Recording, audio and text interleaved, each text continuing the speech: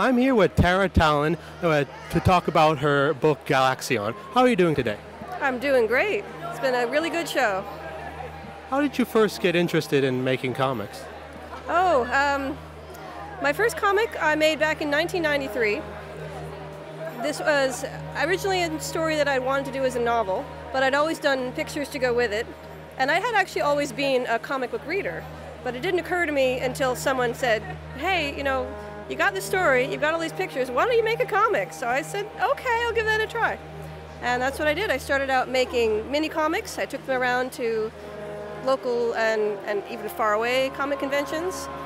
Decided I was having fun. I moved into print comics, the floppy comics that were distributed through Diamond, and now I'm on the web.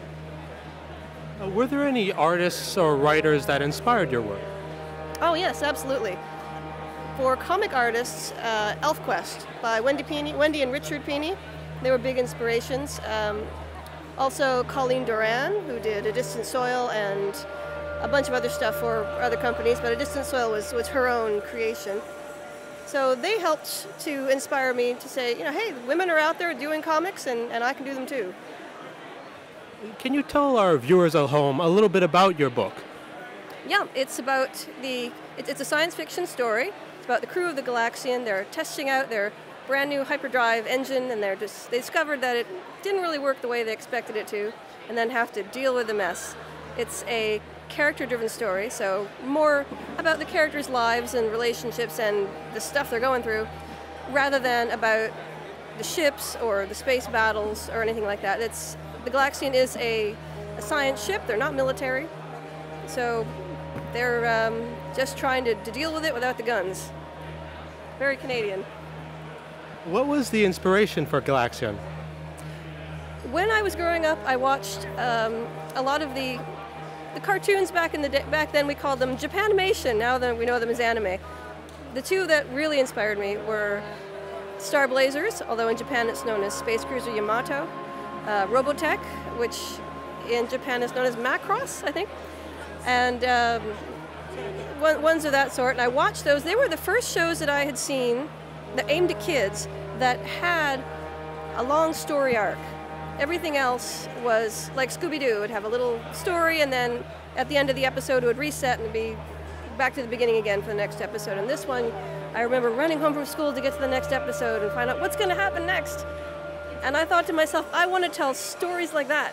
So that's what I did. And I see that you're working on book 3 now, right? I'm working on printing book 3. Online, I'm already well into book 4. So book 3 is ready to go. We're doing an Indiegogo campaign to help pay for the printing, and hoping to have that done really soon. And where do you plan on taking the series in future books? I do have the story all plotted out. I know where it's going, although the fun thing about doing this as a periodical story is that you can always change your mind on the way. But there's a lot of fun stuff that I have had in the back of my head for years. I can't wait to get to it.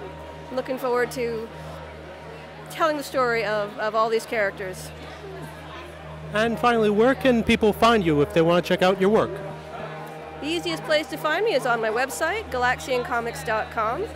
I'm also appearing at Fan Expo this year. I'm going to be at SPX in Bethesda, Washington, and CanCon back in Ottawa in October, I think. Well, thank you very much for talking with us, and I hope you enjoy the rest of the convention. Oh, I will. Thank you very much.